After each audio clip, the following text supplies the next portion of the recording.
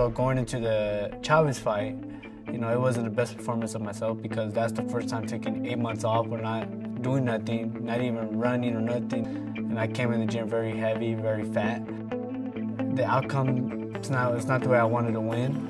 And he's going to deduct a point from Chavez for holding. This is going to be a disqualification. I looked at that fight once and I see my body was just, it wasn't the right, it was just out of shape. It looked out of shape and everything. So I did a lot of soul searching, and I had to remember the drive that got me to where I was at.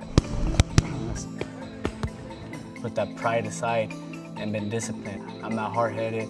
I'm not, oh no, fuck that, my way. No. It's whatever the coach say now. I feel like I'm back to my old self again, like when I first started.